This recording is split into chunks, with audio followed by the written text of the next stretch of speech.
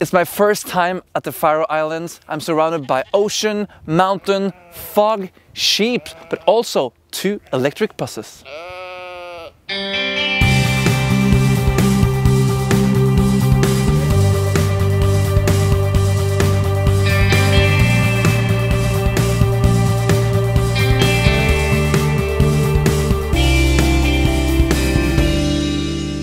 Today I'm in Terjesen in the Faroe Islands, and today I will drive the E-WAY from IVECO. This is the first time the Faroe Islands ever see an electric bus, and now we are here to test drive it. Welcome on board.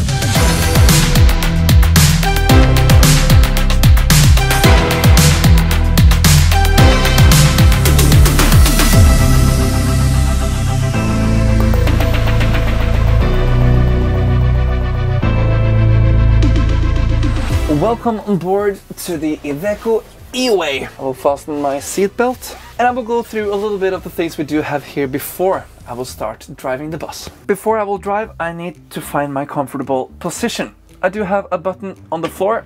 I will push it with my foot and then I can adjust the steering wheel how I want it. And this is the standard city bus dashboard, so everything is connected.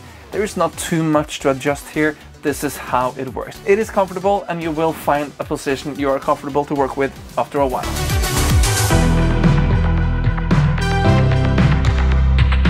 The first thing I see, the biggest side window on the planet. I absolutely love this big side window because you will have a lot of light for the first, but you will have no blind spots. This is perfect. I really like this big window. And we have some buttons here to my right where I can open and close the doors, the transmission, drive, neutral and reverse, and some function buttons here for lighting and other things. And one thing I really like is that I'm seated very high. When I'm sitting here, I have great view of the road, and I also will meet the passengers with eye height. I will not sit down there, hello. I will really have a great view of the passengers, and they will also look me directly in the eyes, and it's also a great safety feature while sitting here behind the steering wheel. So now I will put this bus into drive, release the handbrake, and drive IVECO E-WAY on the Faroe Islands.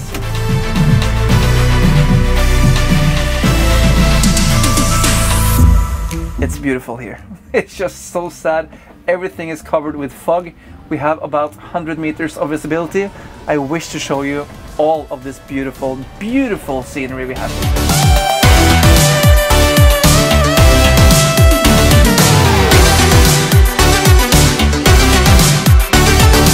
Now I'm driving a bus that's very small and nice for its size. It's only 10.8 meters long and it's also more narrow than other buses we have been driving before. It's only 2.3 meters wide, which makes this a perfect city bus for the Faroe Islands.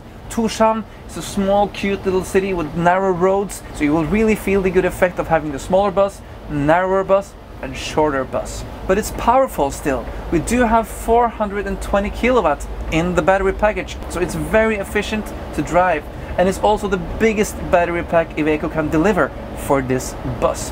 You can charge it by night for 8 hours, or you can fast charge it for 2 hours. Right now the infrastructure is not ready for charging here on the Faroe Islands, but after the summer they will have a stationary charging spot on the depot for these buses. And these buses are only operating about 180 kilometers a day, so the battery package is absolutely perfect for this kind of use.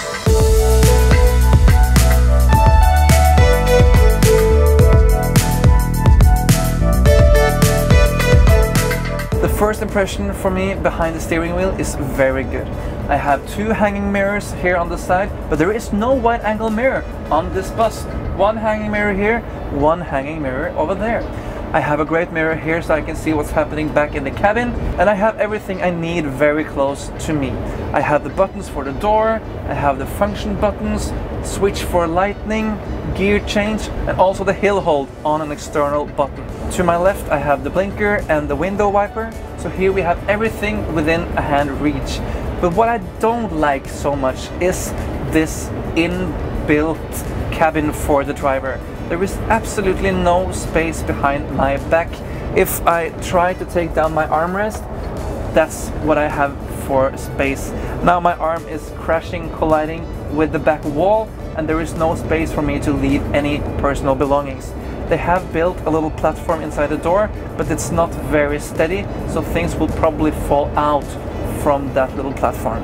And this driver door is protected by a magnet, so it's safe, so nobody will come in, but it's almost 50-60 centimeters on the widest spot. It's very, very thick, heavy, and it doesn't open that much, so you really have to breathe in and keep your stomach in when you are entering this door. Other than that, it's an easy driving seat. I'm comfortably seated. I have great view. Yeah, this is a great working space for the guys working on these buses here on the Faroe Islands.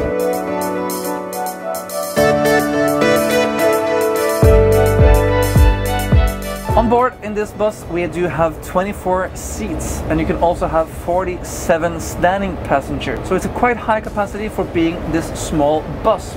And you also have one wheelchair space here in the middle. And there is a ramp, and because of the wheelbase is shorter than normal, they actually have to make a little cut in the wheelchair ramp. So when it's laid down on the floor, it's a little lifted somehow, but they make it even when you take it down on the floor. Very cool effect.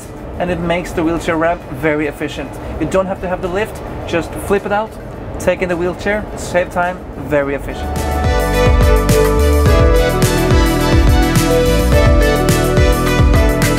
My name is John von Stahl. I am here in Terjesen in the Faroe Islands. I am the manager for the public transport here in the city of Terjesen. We are actually driving a free bus system, so the tickets are free. Everybody can come in and go out as they want. And we have started a new journey with IVECO E-WAY. We just got 2 new E-WAYs here today, and we will be soon driving around town with them, and they are very excited to this new time with the IVECO E-WAY. And actually we also got one new crossway also. Here in the company we just in December 2022 we got the 15 new crossways. And this morning we got one more, so we have 16 new crossways and 2 E-WAYs.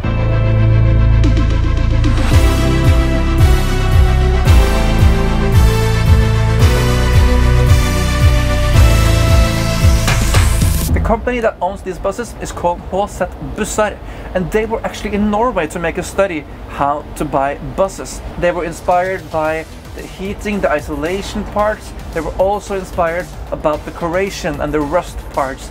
So everything here is made so they can have buses that will last all the years they will operate here on the Faroe Islands. You could think that the climate here on this island would be quite extreme.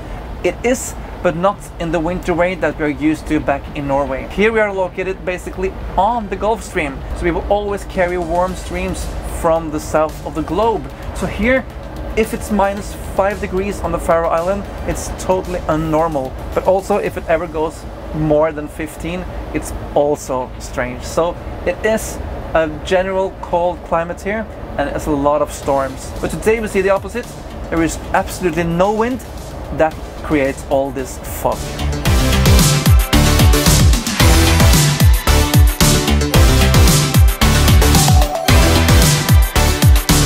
We are in the European Union, but still Faroe Island doesn't follow the European rules for the seating.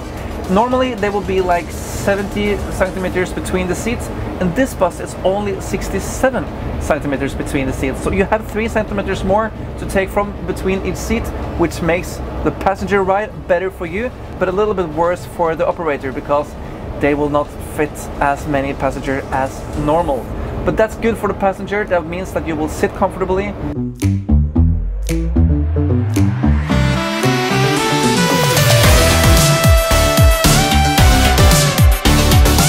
I really have to say that I like this IVECO E-WAY. It has a design that you either love or hate.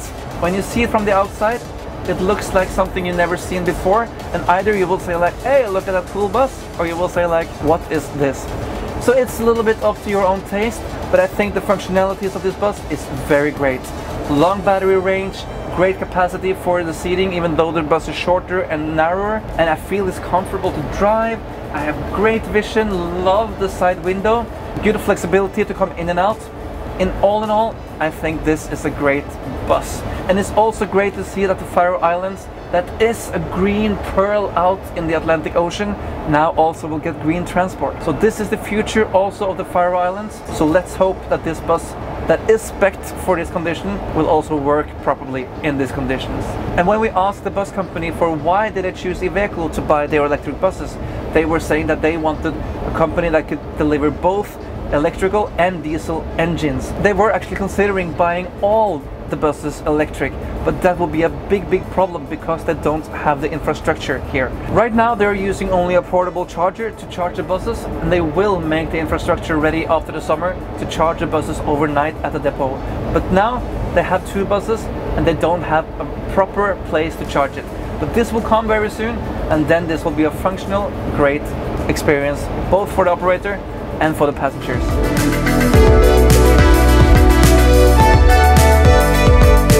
Thank you so much for watching the video here today. And if you like what you see, please click down here below. The button is called subscribe, and then you will see all the future videos from us here in Bussmagasinet. Until next time, drive safely, have a great day.